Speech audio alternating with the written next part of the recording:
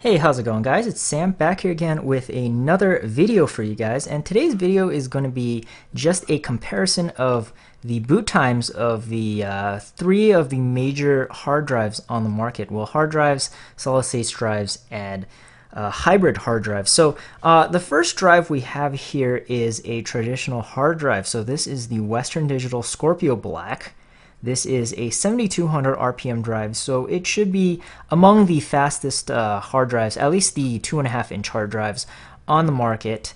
This one's a 250 gig edition, so that's that right there. This is going to be the representative from the traditional hard drive. The next drive we have here is a relative newcomer to the market. It is the Seagate Momentus XT 750 gigabyte hybrid hard drive. So what this means is that inside this drive, we're also going to have another 8 gigabytes of SLC NAND.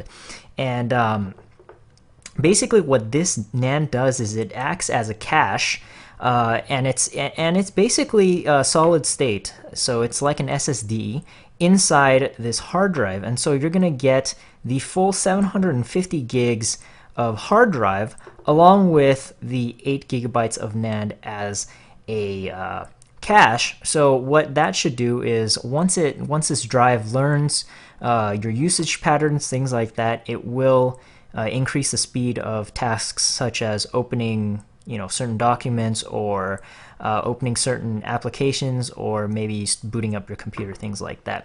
So this is supposed to be a great improvement, and we're going to find out if it is later on the boot comparison video.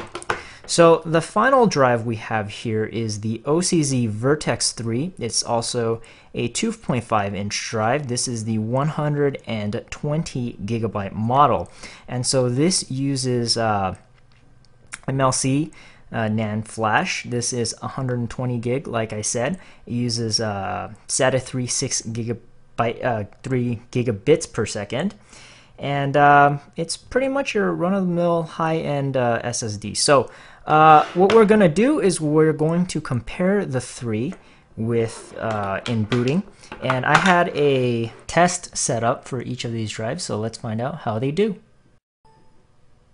Okay guys, so thanks for sticking around. For the purposes of this test, what I done was clone the test bench drive, the Patriot Pyro SE 120 gigabyte, onto each of these drives, and this way I can ensure that each drive will have an equal amount of data, and more importantly, the same data. Then I did my best to, obviously, right there, as you saw, push the timer and the system power button at the same time.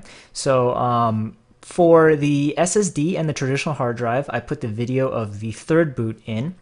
And for the hybrid hard drive, I put the video of the first and third boot in there. So you can see them clearly labeled.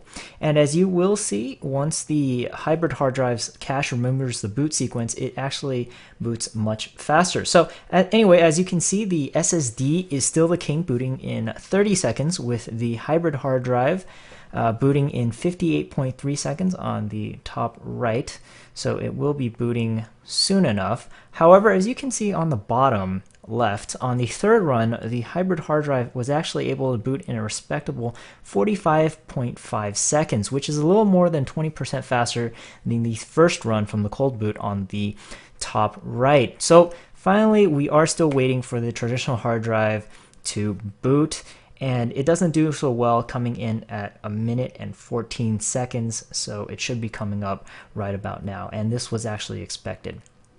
So that's it for you guys.